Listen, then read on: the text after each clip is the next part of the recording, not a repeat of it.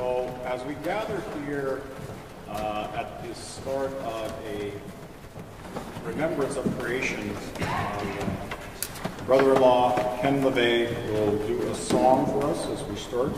We're going to smudge that in the drum and offer a blessing for our time together.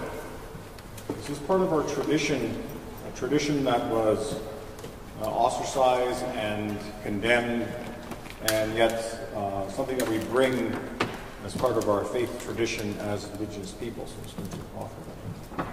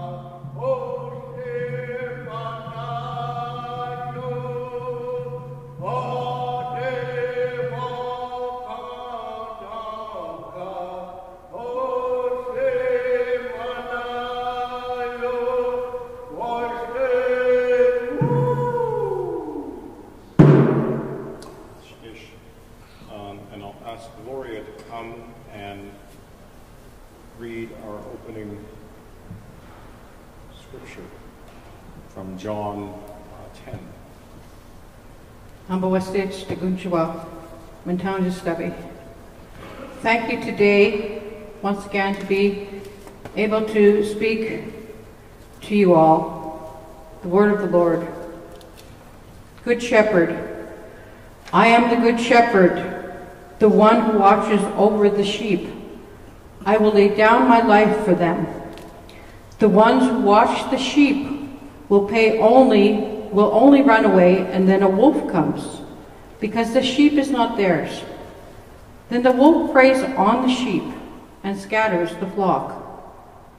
The ones who do it only will pay are not true shepherds, for they do not care for the sheep, but only for themselves. I am the Good Shepherd, the one who lays down his life for the sheep. Creator knows me, and I know Creator.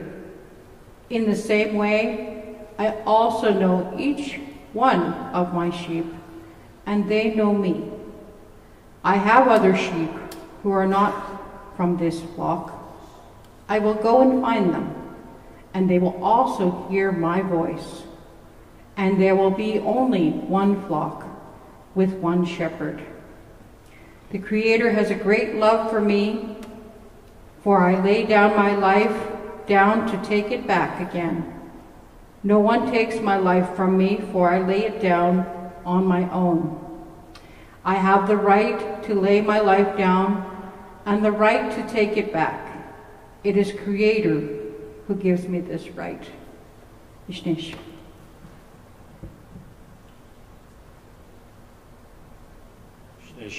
Gloria.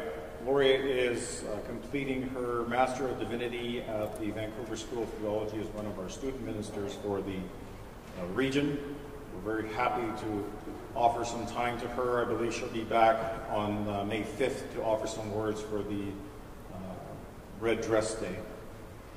And so here today, as we begin this journey on the cusp of Mother Earth Day, we gather our wisdom from the remnants of ancestral teachings, we see a world off kilter, struggling to maintain its balance as we, as humans, inflict harm year after year of exploitation and accrual, safeguarding our future at the expense of all else. Next week, faith communities will gather as part of the For the Love of Creation, a national campaign led by faith communities and denominations across the country, asking the question, what role do faith communities have in the climate emergency? What role of advocacy, of moral high ground, is our purview as we seek to influence governments and administrations to act in the interest of all, and not just the treasured few?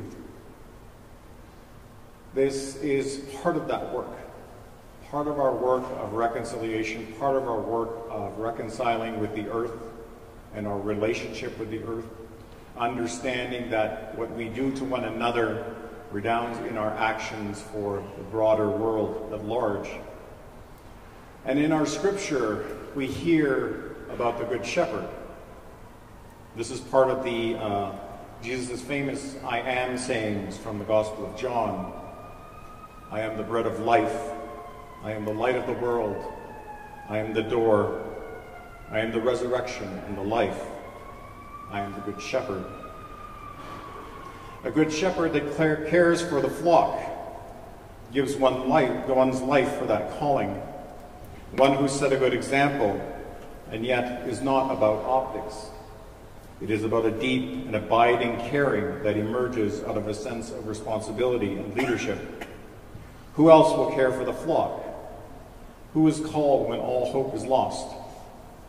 In our times, we have seen great tribulation in species-defining moments emerging from our global impact and world reach. These are the accelerants to a changing world. More voices, more issues, more debates, more challenges, and some might say more confusion. As we listen to the escalating world war in the Middle East, to the attempts by all actors to stave off annihilation, we can wonder, what does a good shepherd do? What can they do? As we look closer to home, as intolerance rises and a new status quo is leading us back into our corners to avoid conflict, and maybe wait out the turmoil till another day emerges, we continue to see leaders, the good shepherds, taking time to challenge what we know and believe, to get us out of our thinking just about ourselves and just for ourselves. It's a time of remembering our responsibility to one another. In Indigenous thinking and in Indigenous theology, we hear about interconnection.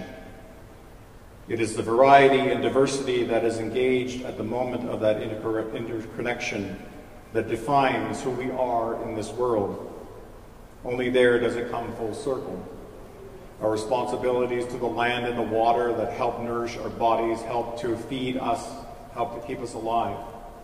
We have a delicate balance between ourselves and the world around us.